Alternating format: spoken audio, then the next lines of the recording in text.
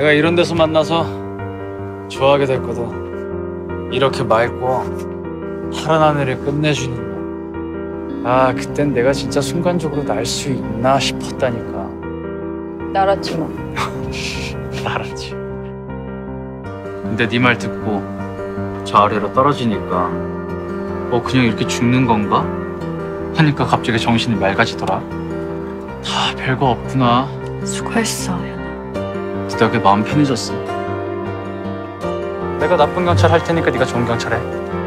싫어. 응? 넌 이미 많이 했잖아. 내가 악역할래. 이 나이스. 넌 종교 말고 뭐에 기대는데? 가자. 사람이 기댈 때가 필요하다며. 너. 연아. 봄아, 함께 있어서 진심으로 행복했어. 무슨 소리야. 빨리 문 열어. 그래. 가까운 데 있었어. 앞에서 그런 얘기를 하냐? 고마우면 몰래 보던 거지. 늘 고마웠어. 전에 우리 얘기했었잖아. 아프면 서로 얘기하자고. 괜찮아? 미안해. 말 못해서. 약속 못 지켜서 미안해. 너한텐 늘 좋은 모습만 보이고 싶었어. 너 괜찮아? 너 괜찮아? 어디 보자. 어디 봐봐. 괜찮아. 그런 거 같아. 다친 데 없어? 괜찮아. 아무렇지 않아. 같이 못 가서 미안해.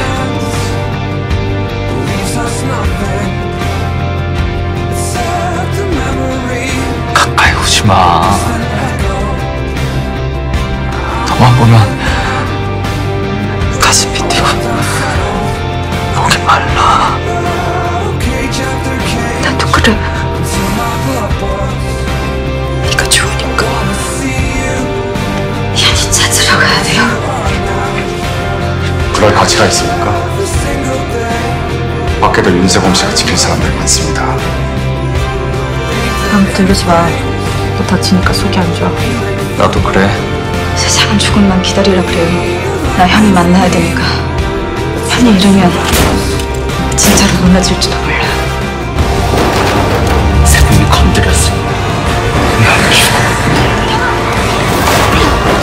영희를 살리고 싶으면 좀 더 해! 저를 그냥 써!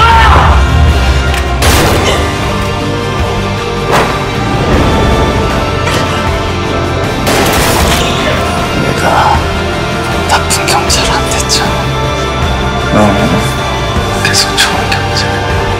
네가 옆에 있을 때 내가 이렇게 소중한 줄 몰랐어.